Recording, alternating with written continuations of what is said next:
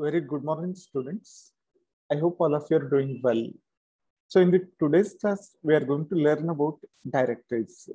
So in the last classes, we have discussed about how files can be organized and what are the methods.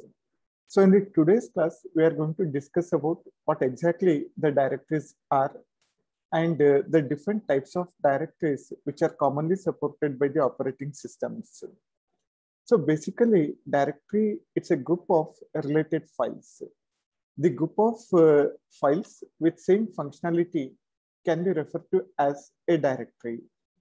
These directories, they are also referred to as folders in Windows operating system. But earlier, in case of DOS and Unix operating system, these folders, they were named as directories. Remember, students, directory means it's nothing but a group of related files. We get two important features by using the directories. Suppose if there exist multiple users on a PC, each of the user can create his own directory and he can store his files. The advantage is that we will get naming freedom. It allows the users to give any desired name to the file without worrying about what other users they have given name to the files. So it provides naming freedom. And the second advantage of directories is it makes sharing of the files very easy. Because if a user wants to share a group of files, directly a directory can be shared. Once the directory is shared, all the files that are existing in that directory will be available to other users. So that by using directories, we get these two advantages. First advantage is naming freedom we get. And the second advantage is we are going to get the sharing facility. It makes sharing of the files very easy. Students, a directory may contain directory, subdirectories, or even it may contain group of files. For each present subdirectory or for each of the file in the directory, the operating system is going to store a set of information. So this table shows the different information maintained for each entry in the directory. For each of the file, the directory entry contains all these fields which are listed out. First upon, it contains file name. As the name itself indicates, here the name of the file is stored. And the name of the file, sometimes it may be of a fixed size or it may be of variable size.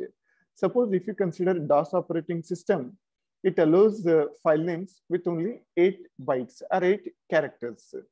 But if you consider Windows, actually, we don't get any limitation on name of the file. The file name may contain any number of characters in case of Windows operating system. And the second field is type and size. So in this field, we are going to specify the type of the file. So in generally, we use extension name to indicate the type of the file. Say, for example, if you create files in C language, by default, you are going to get the extension name as .c. Or if you have assembly language programs, you get extension name as .asm. So actually, the type of the file, many of the times it is indicated by the extension names. And the second field, it contains the size. Type and size, both will be stored here. Size means the number of bytes occupied by the file on the disk. Then it contains the location information. The location information, it indicates where exactly the particular file is stored on the disk. The availability of the file on the disk is indicated by the location information. It may be either in the form of table or it may contain a linked list of blocks. The next, we have protection information. This field, mainly it is concerned with file permissions. The user one who has created the file, he is referred to as owner of the file. The owner of the file can give different file protection or file permissions. He can allow other users to read his file, write his file, or execute his file. The type of the permissions that owner has given can be stored in the protection information field. Then next we have open count field. This field contains a number that indicates how many processes have opened this particular file during execution of the program, or when the operating system is on. A particular file might be used by many of the programs, right? The number of programs currently which have opened the file, which are using that particular file, will be stored as a count in the field called open count. Then we have the next field called log. So this is like a single bit field. It may be a single bit field to indicate whether the file is being used exclusively by a single program or not. Means a program can use the file exclusively. So to have synchronization while accessing the files, a program can specify that it want to use a particular file exclusively. In that case, the file will be locked and will not be allowed other programs to access. The next, we can have flags. This field, it indicates whether the entry in the directory is a directory again, it may be a subdirectory, or it may be a link, or even it may be a mounted file. So here we use some flags to indicate whether the entry in the directory is a directory itself, it may be a subdirectory, or whether it is a link, or whether it is a mounted file. Then apart from that, there will be even some miscellaneous information also, which may contain ID of the owner. It may include the date and time of the file creation, or it may be the time on which the file is recently updated. That kind of information can be stored in miscellaneous information. So these are the different fields we are going to find for each entry in the directory. Okay, students, in the next topic, we are going to learn about the types of the directories supported by different operating systems. So basically, if you consider directories, the directories may be classified into three different types. The first one is two-level directories. We can have two-level directories. Then we can have a tree-structured directory, and the third one is referred to as a graph directory. Okay, first we are going to discuss about two-level directories. So just look at the diagram. Easily you can understand what exactly the two-level directory means. So it contains the master directory, which is like the root directory. Within that root directory, for each of the user, separate directories are created, and those users can store their files in the corresponding directories. So this is referred to as two-level directories. Here there exists a root directory, and in the root directory, the users can have their directories, which can be referred to as user directories. So if you look at the diagram, we have three users, A, B, and C. These users, in turn, they have created the files with name alpha beta. A has created the file with name alpha beta. The user B, again, he has two files with name gamma and alpha, and the user C, here he is having a single file called calendar. So as we have only two levels, that's why these directories, they are referred to as two-level directories. So the features of these two-level directories can be referred to as the generalizations. First one is multi-level structure. It has multi-level structure as shown in the diagram. These multi-level structures or multi-level directories, they permit the user to structure his files based on the functionality. Depending on the functionality of the files, the user can structure his files. Then remember, the directory is also referred to as a file. it is possible to create subdirectories within the directory, right? The directory can also be referred to as a file, and many of the similar operations as that of the file can also be applied on the directory. Say, for example, you can rename the directory, you can copy a directory from one place to other place, you can move the directory, like that you can perform similar kind of operations as that of file even on the directories. You can delete a directory even, right? Okay, next we'll get generalized syntax for file access. The generalized syntax allows user to access any files in the file system subject to the constraints imposed by the file protection. So the generalized syntax allows users to access any of the files. Okay, here we have an example.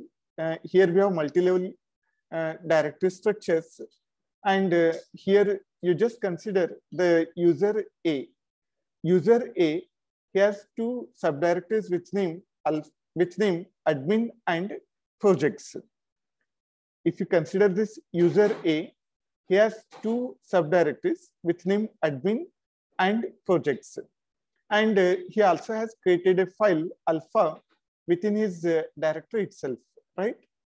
So now here to access these files, we need to specify the path. That is nothing but we can say syntax for accessing the files. Suppose assume that user A, he want to access the file alpha. Directly he can specify the name of the file as alpha. User A, already he is in the directory A, right? If you want to access the file alpha, directly he can name it. But suppose user A, if he want to access this file beta, which is present in the directory projects, in that case, the user A has to specify the path as projects/beta. It indicates that he wants to access the file beta, which is present in the subdirectory projects. So this is how we specify the path name. We'll take one more example, students. If you want to access this main.pgm file, so to access this file from this directory A, the path will be projects/realtime/main.pgm. This is how do we specify the syntax for accessing the files. Okay, next we have, students, a second structure of directories called Prestructure. So in case of two-level directories, we have seen that only two levels we can have, a root directory with user directories. But here in case of Prestructure, if you look at the diagram, here each directory except the root can have exactly one parent directory. Remember, in case of Prestructure, every directory can have one parent directory except the root. So if you look at the user A, he has created subdirectories, but this was not possible in case of two-level directories. Here, a user directory can have again subdirectories. These subdirectories in turn can also have other subdirectories, so that we can find the structure of the file system as a tree. That's why it is referred to as Prestructure directory. The main advantage of this structure is it provides total separation of different users' files, and users again themselves, they can create subdirectories to separate out their files based on the functionality. However, the disadvantage, we can't say it's disadvantage, it's a limitation, we can say. The file sharing becomes a little bit difficult in case if we have a tree structure of directories. Okay, so this is all about the tree structure directories. Then students, we have the last directory structure, which is referred to as the graph structure. So in case of tree structure, the limitation was sharing of the files. Implementing sharing of the files becomes a little bit difficult. However, this limitation can be overcome by using the graph structure of directories. Students, here what we do is, for a file which is to be shared, we can provide a link. Just look at the diagram. Here we have two users, say A and B. And assume that the user A has a file beta, right? This file beta, it belongs to the user A. Now, if this file is to be shared by other users, say B, what I can do is, in the user B, in the directory B, I can provide a link to this file beta. The advantage is that directly user B will be able to access this file beta by using the link. So actually these links will form a acyclic graph. The links which we provide, they are going to form a cyclic graph. So the advantage of this link is implementing sharing of files becomes very easy. So now here we can say that in graph structure, a file can have multiple parent directories, because if you have a share file, that share file will have multiple parent directories. If you look at this diagram itself, the beta file, it has two parent directories. One is projects and other one is B, which is a user directory for user B, right?